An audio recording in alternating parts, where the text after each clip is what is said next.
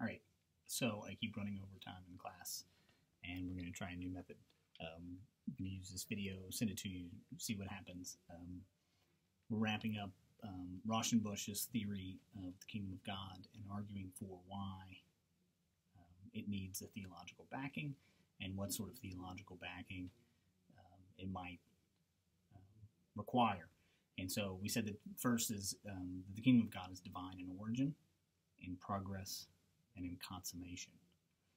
Its beginning begins with Jesus's ministry on earth, and that initiates the kingdom of God on earth. It is here now. It is being refined, but it's here now. Its progress, this continuing revelation, what sustains the energy to build it. Rauschenbusch gives credit to the Holy Spirit for that model, for that idea, and then it's fulfilled by God and His sort of supreme authority to actualize it in the future, to consummate it. Because it's divine in origin, it has some subtext. One is that it's miraculous all the way. In class, we talked about one of the ideas that I'm really trying to formulate and articulate in some upcoming writings is the idea that anything that is supernatural is miraculous, and that our only limits in this view, the thing that limits our sort of imagination is we like to think of supernatural things as sort of happening once every while blue moon. And in fact, anything that's not natural is supernatural. And so one of the ideas that I've been working with is that if it is natural for you to be greedy and you're not greedy, that's a miracle. And it's just as much a miracle as anything else, any suspension of any sort of any order of the universe. And in fact, to even talk about it that way is incorrect, because you do suspend the order of the universe when you give away your money to the poor, or when you feed someone who's hungry, unless that person was going to be fed by natural means, then they were fed by supernatural means. And so that's the, and we'll be talking in the coming weeks about H. Richard Niebuhr's argument about the grace of doing nothing, and that all inaction is actually action, and that different inactions, different modes of inaction are preferable to others, and perhaps that'll relate to our conversation about the supernatural. The kingdom of God is divine, therefore it's miraculous, and therefore it requires salvation from God. It's very important for Rauschenbusch that your personal salvation, your personal redemption, happens by way of your redemption of the social, and that the social is redeemed by way of expanding those who are personally redeemed, and has this sort of cyclical effect, I think. Third is that it's a theological idea, not just an ethical idea. Liberal Christianity, it's very easy for them to fall into that camp, to fall into the sort of social justice thing without the theology thing, without the myth thing. Rauschenbusch is having none of that. The kingdom of God is a theological idea, and as we talked about in class today, it's necessary to believe it's a theological idea if you want to be able to give a moral act its religious quality. A moral act is self-serving unless it's serving a greater purpose, and that greater purpose is almost always an imagination, a vision of what the world would look like if everyone did that, and that's the kingdom of God. That if you imagine a world in which everyone helps little old ladies across the street, and that's your purpose for helping that little lady across the street, then that experience has a religious quality in and of itself. He says that, Rauschenbusch says that schemes of redemption and systems of ethics are no good without a true Christian theology. Later, Niebuhr will be adamant about this in terms of its the inspiring ideal, the sort of fervent, fanatical energy necessary to maintain the project of building the kingdom of God. The only reason to do it is that you have a divine purpose and a divine vision for that. And even if, you could argue, even if that's a humanitarian purpose, even if you are an atheist humanist, that in trying to set up a place where humans are taken care of and loved and treated as equals, that we go back to that render under Caesar argument that simply says, well, you could argue that humans are made in God's image. When you love humans, you love God. And though you are not articulating your humanism, your secular humanism in theological descriptions, you could argue existentially, as we'll see when we read the Tillich section, you could argue existentially that you are serving God, and you are building the kingdom of God. And in fact, it does have a religious quality, because love of humans is love of God. So we move on. The second reason, second suggestion for theology of the kingdom Rauschenbusch gives us is that it has a teleology of the Christian faith. And that simply means that there's an end in view, and that Christianity for Rauschenbusch is not stagnant. It's not passive. It's dynamic. It's constantly being revealed and moving forward. And so there's no reason to be actively involved in projects unless Christianity has a teleology. And that teleology, biblically, for Rauschenbusch, the defense of that position is that it is the kingdom of God. So that just simply means that we're moving forward. We have an end in view, as we talked about in class. It's not potentiality, it's possibility. It's an end in view that's it's there. We have an idea of what it'll look like, but it's murky and foggy, and that means that the means by which we achieve it, we can be inventive with them. We can be imaginative with them. They don't just have to be the means necessary to build, for example, a temple on this place in Israel, which is the sort of potentiality vision of the kingdom. But by sort of just positing it, knowing some of the values and principles that it has, and putting it out there, we're able to discuss the means. Politics becomes involved. We're able to participate in that sort of negotiation of how we're going to do it, and radical new means may become available to us if we have a sort of open possibility of what that kingdom is going to look like, that we're not sort of stringent about what it has to look like. We don't force it. So it's better that the vision not be clear, as opposed to having a clear vision of what we're building. Because when you have a clear vision, then you get the Exodus 32 politics, where we can do the sort of violent purging, and the vanguard can just do the radical, violent revolution, because the ends are worth it, because you know what they are. But if you get rid of them, you don't know what they are. They're sort of murky. Well, no one's going to commit a Holocaust or a genocide based on some murky, unclear end. So you end up sort of being protective of yourself in that process.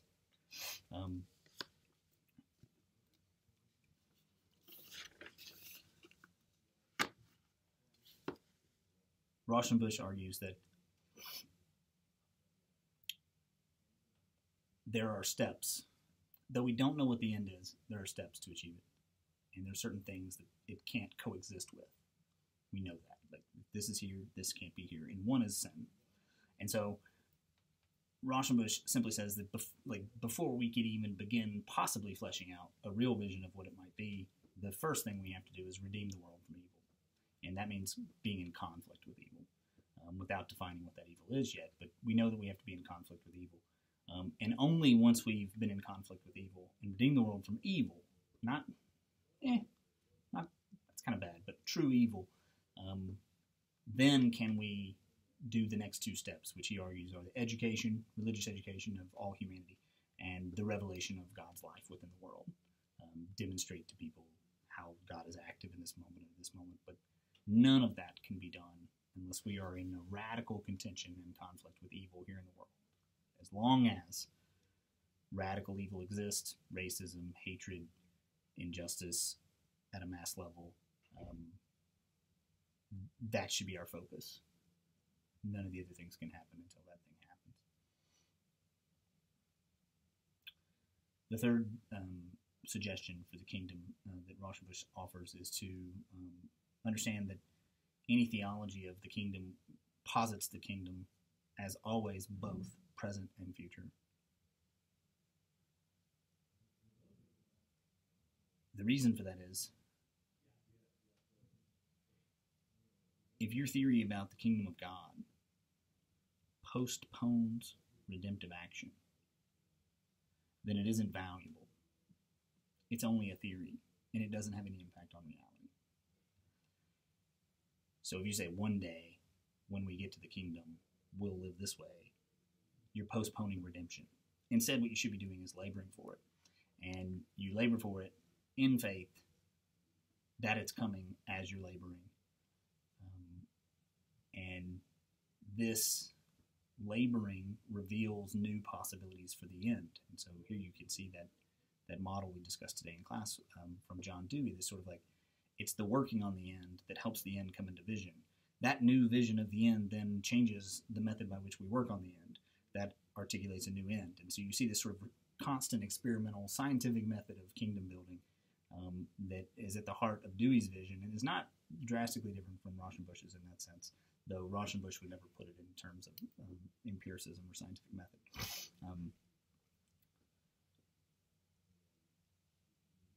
The fourth thing is that, and this gets back to the notion I mentioned about the atheist, humanist, secular humanist, he says the kingdom of God is present in every idealistic interpretation of the world. Every utopian vision for a just society is a vision of the kingdom of God. What Rauschenbusch wants to make sure that we understand is that it's Christ that gives it its unique character. And so, going back to the problem with putting the church in the position of the kingdom, we can see here clearly that it's about Christ, that Christ almost never mentions the church. He mentions the church only twice in his recorded sayings. Both of those we think were falsely edited additions to those who wanted church to rule over the state later in the canonization process. Jesus didn't talk about church politics. He talked about kingdom politics. And so it's Jesus' words that give us a vision of what that might be. And that vision, though still muddy, has certain principles. Those principles must come from Jesus. And that means we have this. One, it's worldwide. It's global. It's not Jew, Gentile, Greek. It's everyone. It's spiritual. It's not just material. Its purpose is salvation of the world and of individuals. And it is,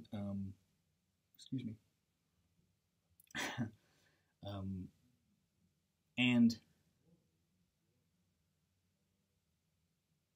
it is Jesus who foretells it and initiates it.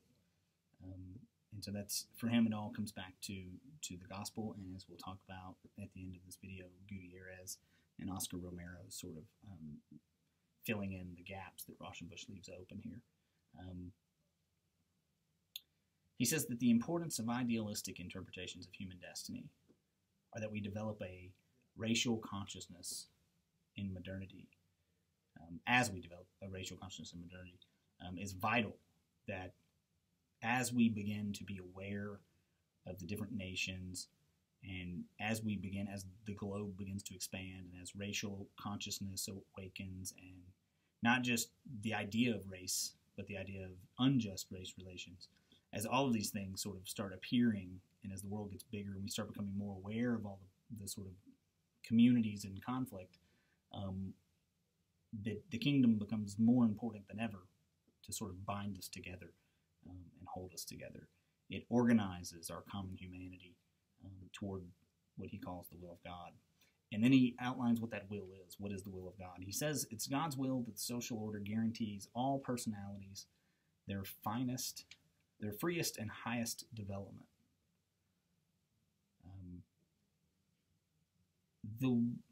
At Yale, in the early 20th century, and coming out of sort of William James's pragmatic vision, coming out of that movement into the 20th century, personality becomes a concept of great importance. This idea that who you are truly meant to be, this sort of authentic self that we've talked a little bit about in class, becomes, you can even see it infiltrating.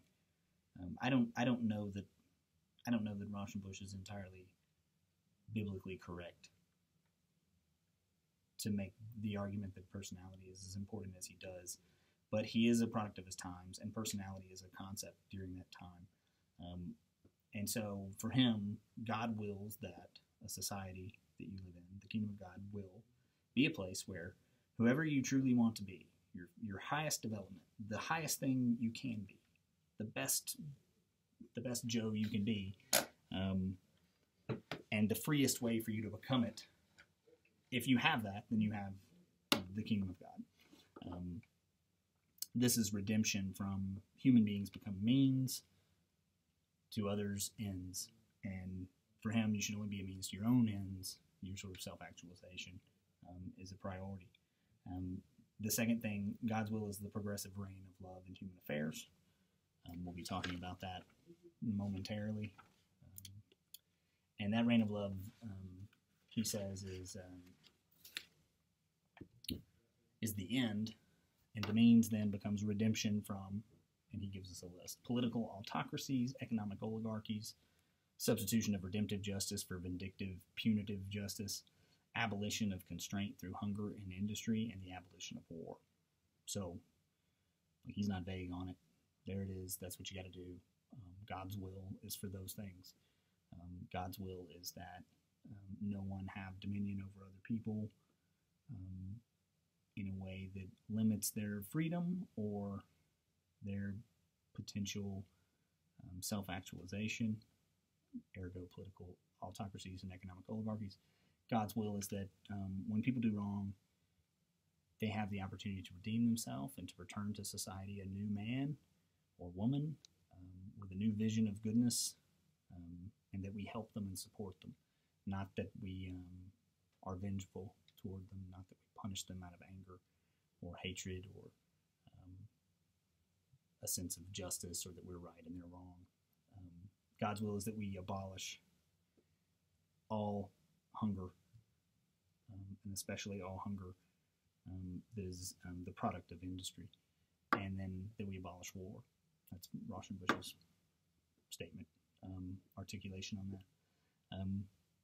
And this general theme is about to find itself repeated over and over as we get into Gutierrez and Romero and Bonhoeffer, and even Niebuhr's critique of Augustine will involve the idea that the highest expression of love, that God's will is the complete surrender of the self.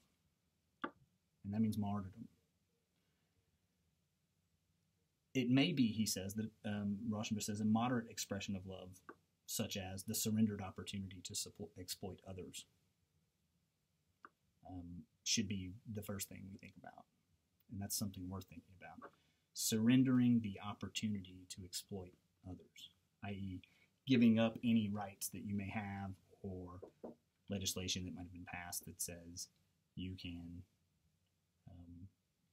that even makes it possible for you in a moment of maybe moral blindness or distractedness or self-concern for your family or loved ones to exploit others.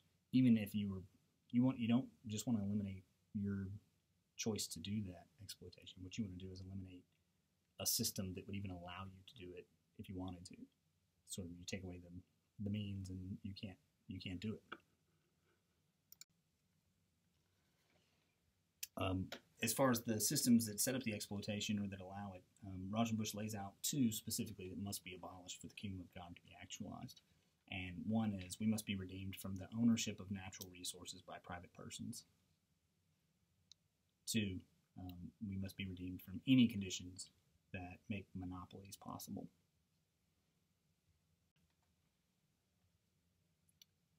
Next, Rauschenbusch argues that since the kingdom of God is the supreme end of God, that all the problems of personal salvation must be reconsidered from the perspective of the kingdom.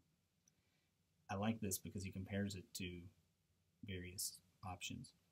Early Greek thought posited that salvation was the purpose of God. If salvation is the purpose of God, then what must be redeemed from? We must be redeemed from ignorance, and we must be redeemed from earthliness. If those are the things we must be redeemed from, what are the means by which we redeem ourselves from them? We are redeemed from ignorance and earthliness by the revelation of God and his promise of immortality. So that's where we get the emphasis on incarnation and resurrection. That God became man becomes the primary theology, and that God died again, that God defeated death becomes important. In doing that, and accepting it and believing it, we are saved. We are redeemed from our own incarnation and our own death. Likewise, Western theology posited salvation as redemption from sin, as opposed to redemption from life. In order to redeem us from sin, what are the means? Well, the means of Western theology have been forgiveness of our guilt and grace from punishment. And here we get that sort of Pauline emphasis, much of what I grew up on, Protestant Christianity, the idea that we want to emphasize not the incarnation and the resurrection, but the death and the atonement. This is sort of the passion of the Christ focus, right?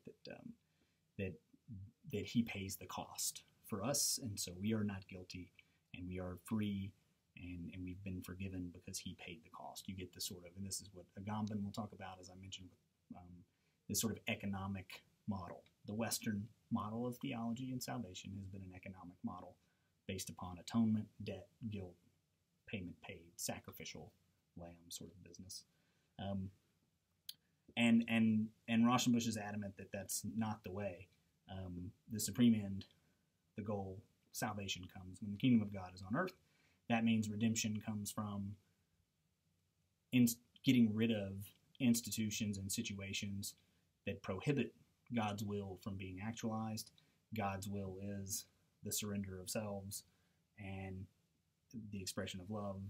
And so what prohibits that? That's where we get back to those natural resources and private ownership and monopolies and et cetera, et cetera. With that said, next, Rauschenbusch argues that since the kingdom of God is the supreme end of God, that all the problems of personal salvation must be reconsidered from the perspective of the kingdom. I like this because he compares it to various options. Early Greek thought posited that salvation was the purpose of God. If salvation is the purpose of God, then what must be redeemed from? We must be redeemed from ignorance, and we must be redeemed from earthliness. If those are the things we must be redeemed from, what are the means by which we redeem ourselves from them? We are redeemed from ignorance and earthliness by the revelation of God and his promise of immortality. So that's where we get the emphasis on incarnation and resurrection. That God became man becomes the primary theology, and that God died again, that God defeated death becomes important. In doing that, and accepting it and believing it, we are saved. We are redeemed from our own incarnation and our own death. Likewise, Western theology posited salvation as redemption from sin, as opposed to redemption from life. In order to redeem us from sin, what are the means? Well, the means of Western theology have been forgiveness of our guilt and grace from punishment. And here we get that sort of Pauline emphasis, much of what I grew up on, Protestant Christianity, the idea that we want to emphasize not the incarnation and the resurrection, but the death and the atonement. This is sort of the passion of the Christ focus, right? That he pays the cost for us, and so we are not guilty, and we are free, and we've been forgiven because he paid the cost. You get the sort of, and this is what Agamben will talk about, as I mentioned, with this sort of economic model. The Western model of theology and salvation has been an economic model based upon atonement, debt, guilt, payment paid, sacrificial lamb sort of. All right, let's talk about Gustavo Gutierrez and his Latin American liberation theology for the poor. We get some good concepts with this reading we did, and one is the actual idea of poverty. It's important not to just go, oh, well, I don't have any money, I'm poor. The preferential option for the poor, Gutierrez outlines, addresses three forms of poverty. One is real poverty, which he simply calls evil. Spiritual poverty, which is the availability to the will of the Lord, and solidarity in poverty, which is sort of vicarious poverty. These are sort of three concepts and ideas of poverty that we must choose and address fundamentally. And we say, why? Well, because God chooses the poor. And that's why. the theology part. So Rauschenbusch, right? Rauschenbusch wants us to go back to Christ. He doesn't really outline all of Christ's stuff. He talks about a few institutions that have to be overthrown or gotten rid of before the kingdom of God comes, but he doesn't really talk about like how does one be in this kingdom of God, and what sort of means and visions can we have in the moment to get to the big thing. And I think that the position of Gutierrez and the liberation theologians seems to be that if you're focusing on the end, the kingdom, its murkiness, it's hard to engage in everyday ethical behavior. Everyday choices become wide open to you. That's good in the sense that imaginative, radical new possibilities can emerge. But it's bad in the sense that it doesn't really give us any real strong, lots of things can be justified based upon this kingdom. And Jesus' words aren't always so perfectly clear about what means are necessary and available. And so the response of liberation theology and the response of the Catholic Church in the encyclicals and the social teaching that have been released is simply to return in some ways to the Beatitudes and to focus on the Sermon on the Mount. And so when we say, well, there's lots of things you could do to build the kingdom of God, why this one? The preferential option for the poor is the option God chooses. From liberating Hebrew slaves in Egypt to Jesus' mission on earth, God chooses poverty. He chooses the poor, and he prefers them. And then he articulates it and establishes the kingdom, begins its consummation on earth when he gives the Sermon on the Mount. And so it all comes back to that.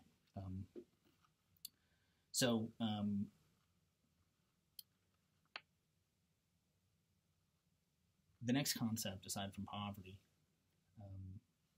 well, before I move on, let me say this. It's important to remember that for Gutierrez, poverty is a way of life. It's not something you just... It's so important that we get out of the material recognition of poverty. The real poverty has to be addressed, but poverty is death. Poverty is suffering, and poverty is something we enter into and choose it daily. And so that gets back to the means that we choose. How do we decide it? Well, every day I wake up and I go, today I'm in solidarity with the poor. Every day I wake up and I say, today I choose the poor. I choose to be poor. I choose to serve the poor. I choose to love the poor. I choose to, and that means poor in spirit, poor in everything that poor means, and we'll outline it. That means addressing those who are poor every day, choosing it, preferring it, preferring to be poor over being rich in anything. In many ways, Gutierrez is going to outline a politics based upon the Beatitudes, and it's worth noting that when we get to Niebuhr next week, he is going to just flat out reject the crap out of this.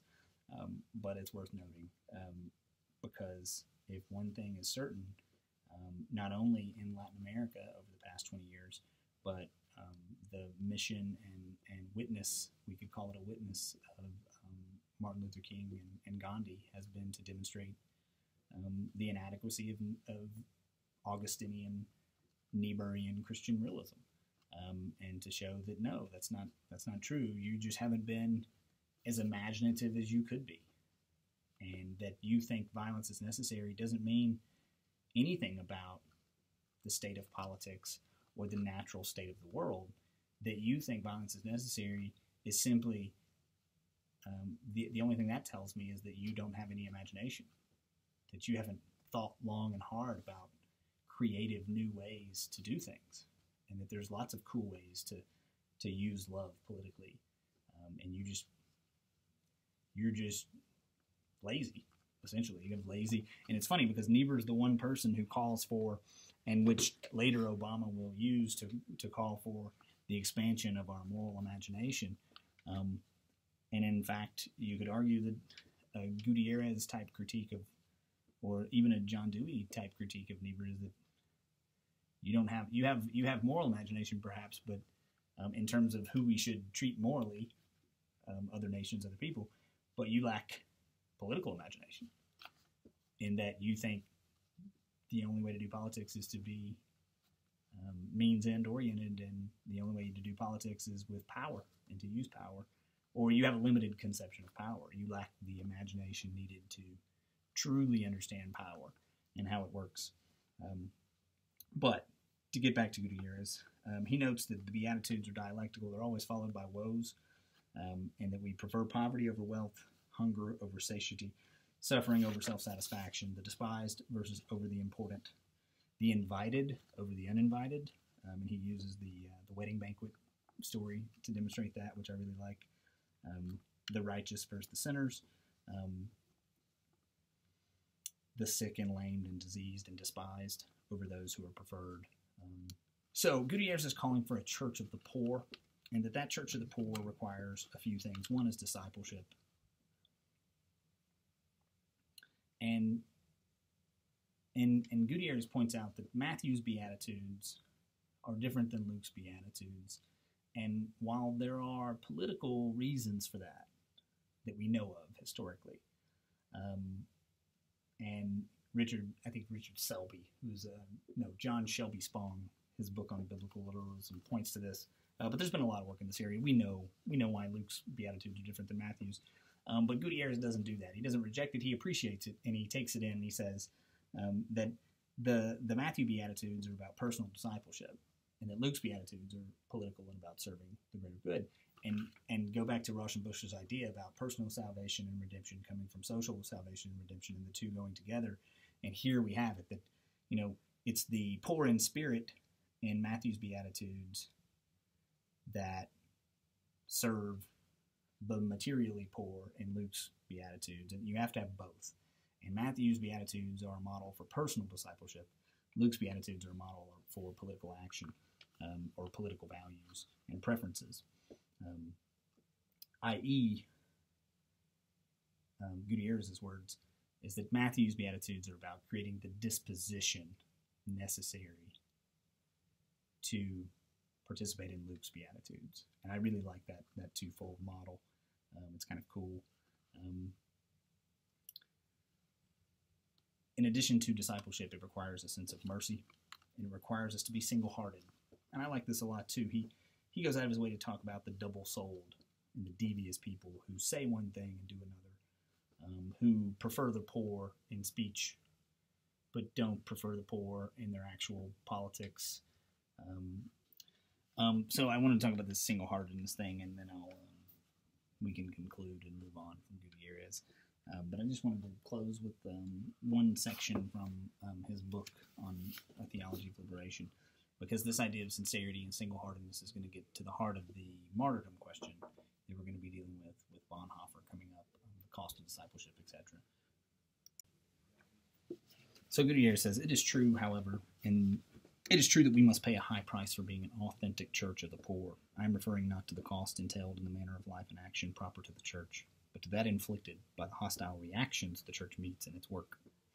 In present-day Latin America, this means frequent attacks on the church and its representatives, and more concretely, the determination to hamper their mission, undermine their reputation, violate their personal freedom, deny them the right to live in their own country, make attempts against their physical integrity, even to the point of assassination. The experience of the cross marks the daily life of many Christians in Latin America. The murder of Archbishop Oscar Romero was undoubtedly a milestone in the life of the Latin American church. This great bishop risked his life in Sunday homilies and in interventions that responded to first world pressures by continually calling for a peace founded on justice. He received death threats.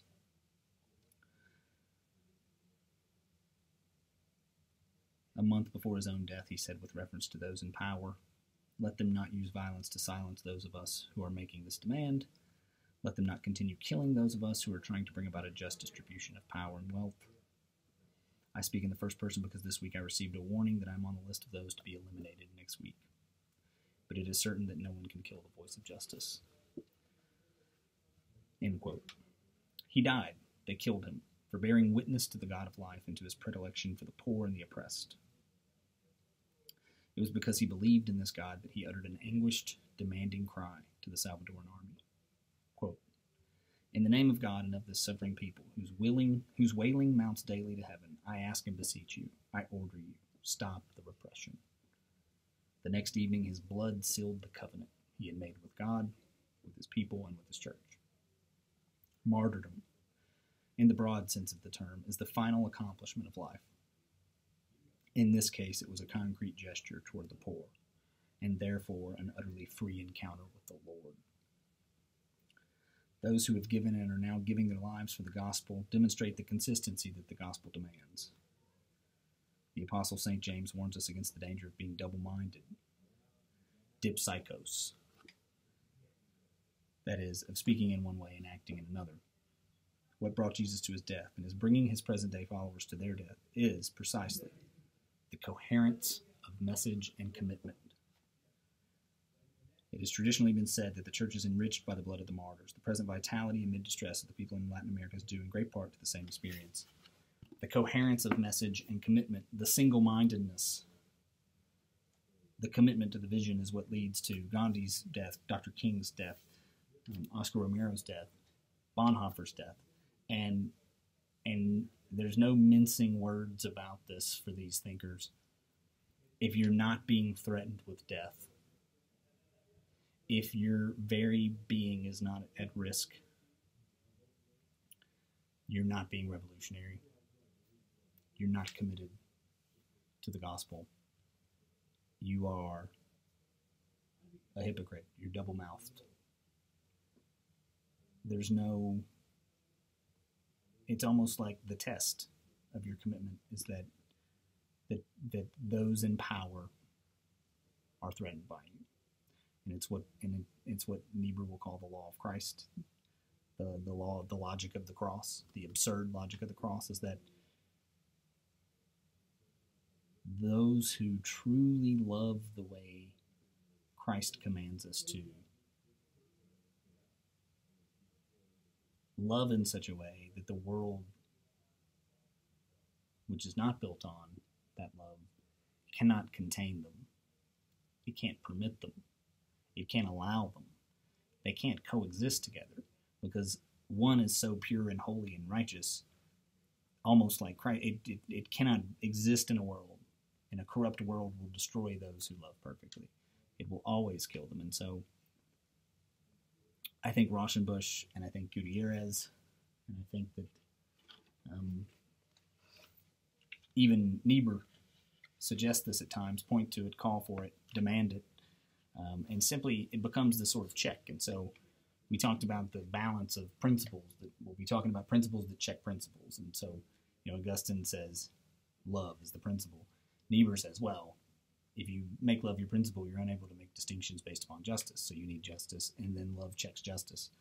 And both Niebuhr and Gutierrez and Rauschenbusch agree on this fact that if you think you're loving perfectly, you can check that with a higher principle, which is martyrdom.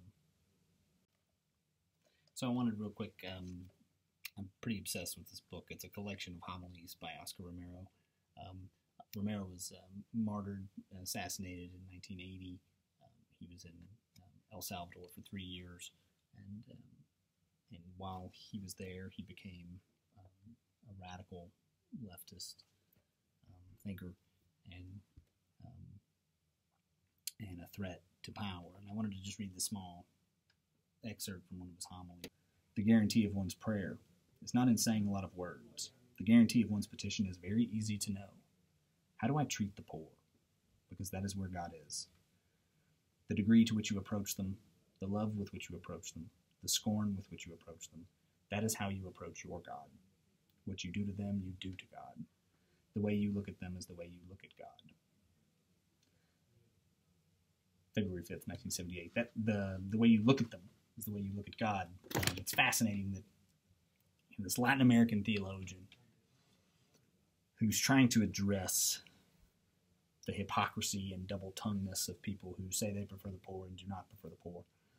And he talks about the way you look at them, the stranger, the dispossessed, is the way you look at God, and returns full circle to our first week's reading on Levinas and the gaze of the other that calls us to respond, the stranger, the alien, the foreigner among us, who it's the look. And the way we look at them is the way we look at God. I think it's an interesting sort of correlation between the two things that sets the stage nicely moving forward for next week when Augustine, when Niebuhr using Augustine rejects all of these arguments in many ways. And that concludes our experiment on there aren't enough lectures in the week for Dr. Rhodes to ramble in class, and so he had to add a 45-minute lecture to this week to get us back on schedule. But hopefully it works. Let me know what you think when we're done. I'll see you next week. We'll begin with Niebuhr, and make sure that you've read the debate he has with his brother. I think the H. Richard Niebuhr debate is fascinating. I was looking at it this morning and reviewing it. This Grace of Doing Nothing article, How Do We Do Nothing? And the idea that there's a few different ways to be inactive, and not all inaction is equal. And he talks about different forms of action. It's a really good essay.